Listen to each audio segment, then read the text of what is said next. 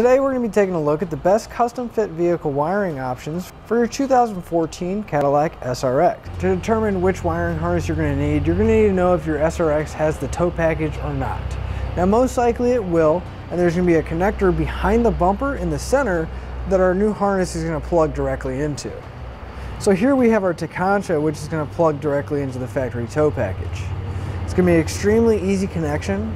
We're just going to have to take the cover off and plug our new wiring harness in, and then take the zip ties and tie up the excess wire. It's going to provide us with a 4-pole flat trailer connector, giving us our tail lights, turn signals, and our brake lights. As far as the factory tow package wiring, there is other options. There's one from Curt and one from Hopkins, and as far as the differences go, it's really going to be mainly cosmetic. They're all going to have some kind of protective coating around the wire. Here we have loom, the other ones might have some tape on them. And the only other real difference is going to be the dust cover that's going to be on our 4-pole flat. This one's connected, the other ones are going to be separate.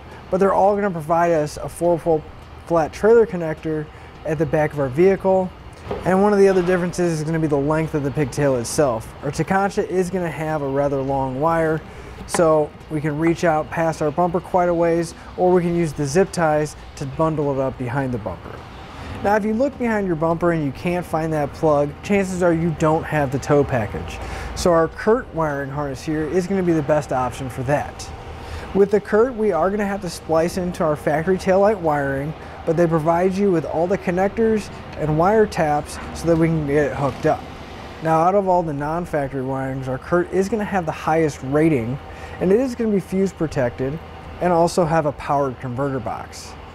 Now our converter box does have the potting material. It's going to be that epoxy looking right where the wires are going into the box. And that's going to help keep out water and help on vibration, which means it's going to last a long time.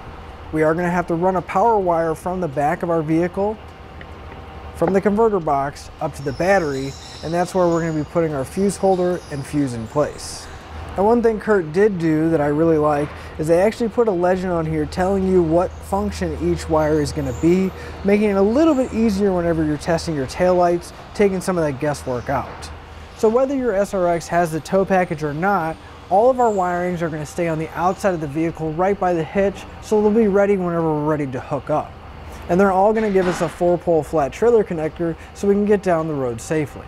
So if you do have the tow package on your SRX, I would definitely go with the Takansha wiring, because it does have that easy connector to plug right into it, and it has that nice protective loom going around the wire, and it has the longest wire available. If your SRX doesn't have the tow package, our Curt is going to be the best option.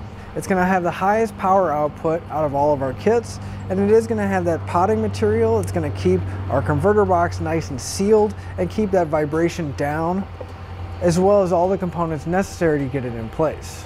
And that'll finish up the look at the best custom fit vehicle wiring options for your Cadillac SRX.